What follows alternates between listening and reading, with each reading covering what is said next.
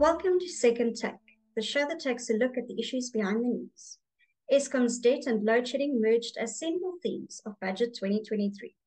Terence Creamer joins me to discuss what the Finance Minister had to say about both issues. Hi, Terence. Hi, Chanel. The headline grabber was undoubtedly the 254 billion Rand Eskom debt relief package.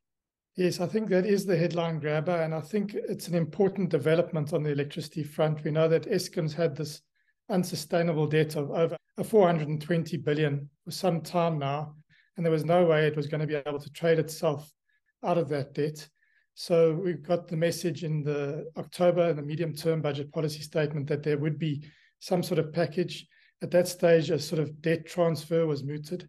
That's not what we've got today. I think a more clean mechanism has been chosen in the sense that they don't have to go to bondholders and treat bondholders in any way differently, which could have triggered some sort of litigation. I think here we're going to have a series of transfers across to Eskom, which will be converted into equity, and they'll use that money over the next 3 years to pay off debt and interest that has been accumulated. And that's all Eskom is allowed to do with the money that's coming through from the National Treasury, which is from us, the taxpayers.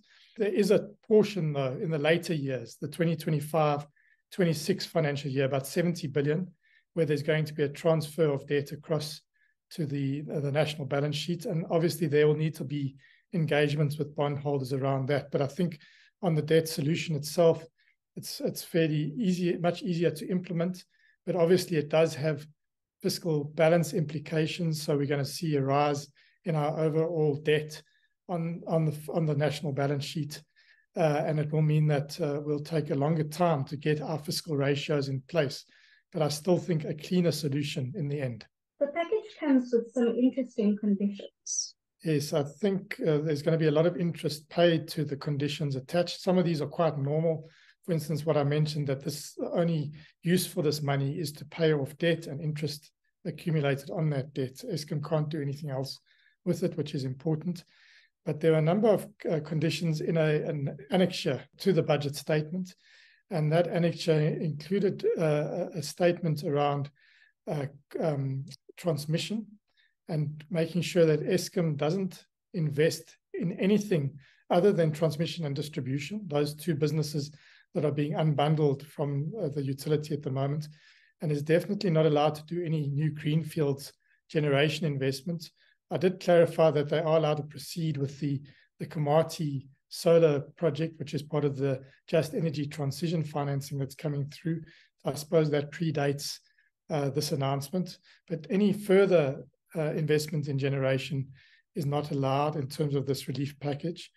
And also there's going to be scope for the private sector to invest directly in transmission in some form through private sector participation, probably build, operate, and transfer. So that's going to be interesting to watch, and it's a condition of the deal.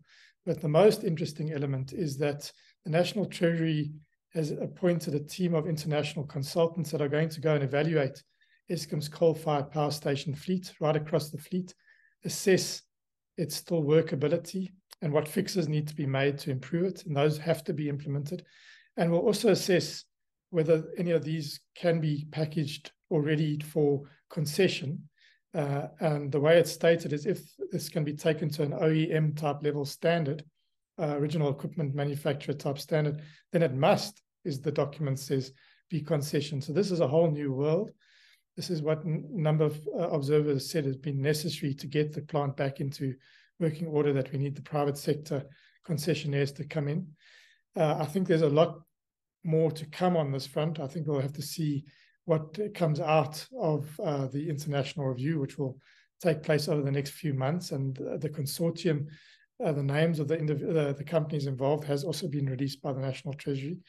And so that's going to be interesting. But basically what it signals is that what the core of Eskom should be is this transmission and system operator company. That's where it's allowed to invest with the help of the private sector, it seems. And then distribution is very important, whether that stays in the traditional Eskom or we'll have to see, or whether it becomes one of many distributors along with the municipalities and others. But really, this signals that Eskom generation, which is what we really know Eskom for, is not going to be the Eskom of the future. In many ways, they're not they're not allowed to invest in that business, in greenfields aspects of that business. Obviously, they must do the maintenance and the ongoing investment around the fleet to repair it and to get it back into some working order. But they're not allowed to do anything new. And therefore, that gas project, for instance, at Richards Bay seems to be off the agenda, definitely in the near term, because they're not allowed to do that as Eskom. But in the future, Eskom generation is going to possibly be held in private concessionaire hands. And the big question there is whether how long these concessions will last. Will this be aligned to the integrated resource plan dead stop dates? Will it be aligned to our decarbonization offers to the United Nations? So we need to see all that water flowing under the bridge. But I think these are very significant conditions, and this is a fairly significant development in the life of the electricity supply industry.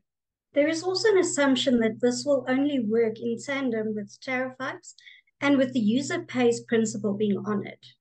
Yes, that point was made in the budget documents, that this assumes that the 18.65% tariff increase that's already been adjudicated and approved by NERSA, as well as the plus 12% of next year, that has to be embedded in this debt relief. Otherwise, it simply won't be sufficient to get Eskom on a sustainable footing.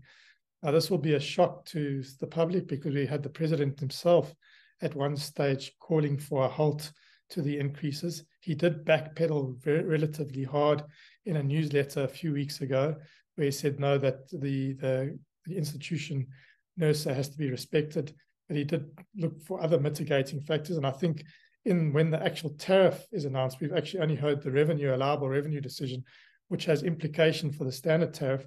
But when the actual tariff is announced, I think there will be some movement there to try and protect the most vulnerable electricity users, the sort of low consumption users.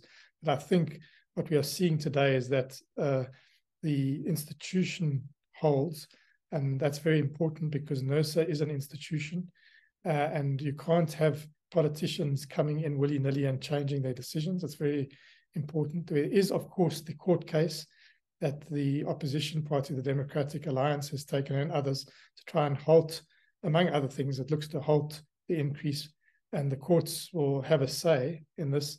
But traditionally, well, on Eskom matters, the court has generally erred on the side both of Eskom, but also on institutional credibility. And that's why Eskom has won so many cases against NERSA, is that NERSA had been breaching its own rules. So for the court to go against that would be, I think, a tall order in this environment that's going to be painful for others. And then the other message was that we need to really embed across society the user pay principle. This municipal debt to Eskom of 56 billion is a real problem, and there doesn't look to be any real immediate solution to that, but a process is being initiated to try and not let that debt climb further, and to try reset as part of this package. Whether we'll get anywhere with that remains to be seen, but it's also an important message. Outside of Eskom, the minister also made announcements regarding renewables tax incentives and loan support for small firms. Yes, so as you can see, the whole budget was in some way sort of overshadowed by load shedding and movements, one, to get Eskom on a sustainable footing, but also to try and get as much near-term new generation capacity into the system as possible. And the incentives for business look interesting. I think the incentives for households look pretty parsimonious at this stage. I'd have to really run the numbers and get expert advice on that, but it doesn't look like a dripping rose from a household perspective, but it's something. But from a business perspective, it does look like the extension of the existing renewables incentive and the amplification of that to a higher percentage is now embedded, coming through. And then the second element, or the second leg to supporting the small firms, is repurposing the bounce back loan scheme, which was announced really to help businesses recover from the COVID lockdowns. And there was a 20 billion envelope that was set aside basically for the Treasury or to back commercial banks in giving out concessional loans to small businesses. Some of that envelope has been absorbed, but it seems at least 8 billion is still available, and that will be available to help small businesses invest in some sort of generator capacity, whether that's solar or diesel generator. So I think that's also directionally a very interesting announcement. Well, the minister did make it clear that this is not a sort of evergreen type incentive. It's really for the next, well, for the household, it's only for a single year, for businesses only for the next 3 years, and then obviously until the bounce back envelope is exhausted.